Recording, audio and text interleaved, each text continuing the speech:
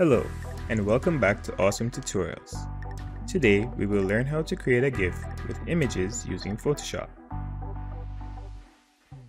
First, click on New File and use these parameters.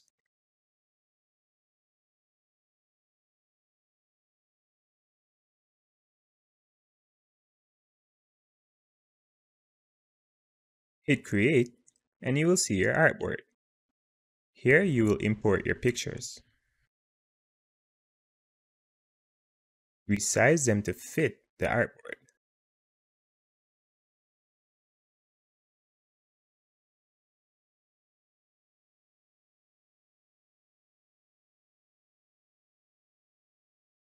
Once you're done, reorganize the layers in the order you want the images to appear in the GIF. Then, go to Window and click Timeline. Select Create Frame Animation.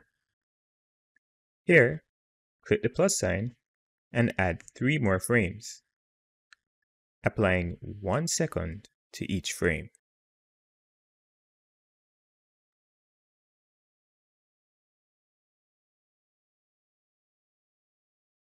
Select frame 1 and make sure it has the eye icon activated. Select frame 2 and hide the first layer. Then frame 3 and hide layers 1 and 2. Lastly, select frame 4 and hide layers 1, 2, and 3. Then hit play and you'll be able to preview your animation. To save your GIF, hit Ctrl plus Alt plus Shift plus S to save for the web. Here, select GIF in the drop-down menu and ensure the looping is set as forever. Hit Save and save your file on your computer. And then open your GIF to see the animation. We made this video for aspiring creators, and we feel that this video fits quite well for persons like you.